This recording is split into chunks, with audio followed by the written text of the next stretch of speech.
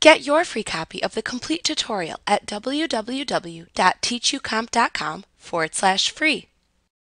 The Chart Wizard in Access lets you quickly and easily create charts that represent data drawn from your queries or tables. There are many different types of charts available.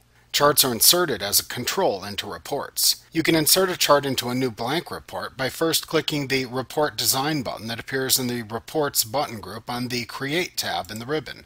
Unlike other report controls, the chart control that is inserted into a report uses its own data source for its information display. Therefore, you can insert it into a blank unassociated report if desired.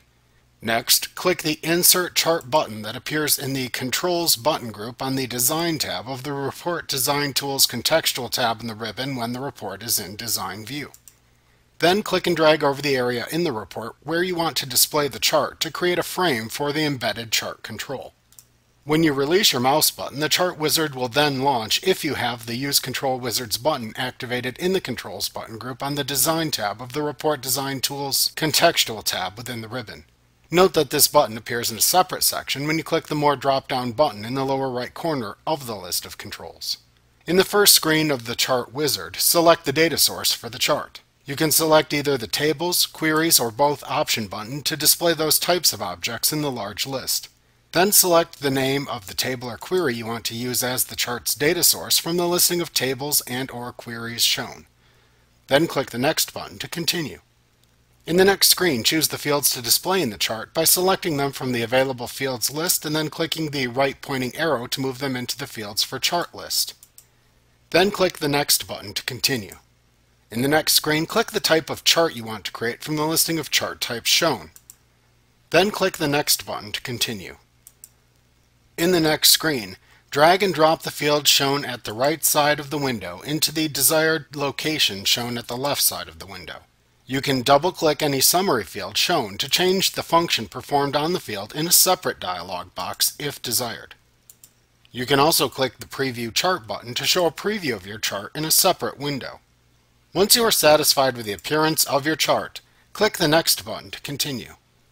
In the last screen of the Chart Wizard, type a title for your chart into the box provided, and then select whether or not to add a legend to the chart.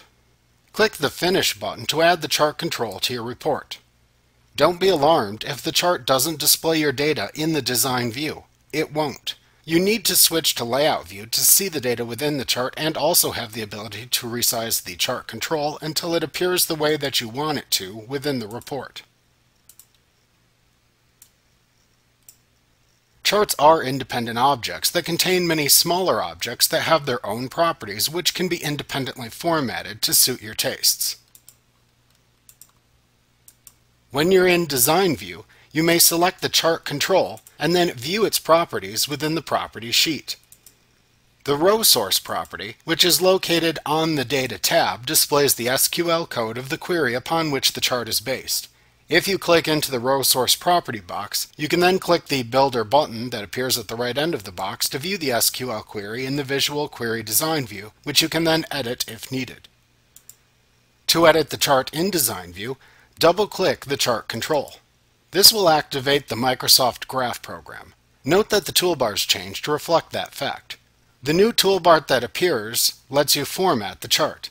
You can select any object in the chart and then click the available buttons that appear in the new toolbar to change its formatting.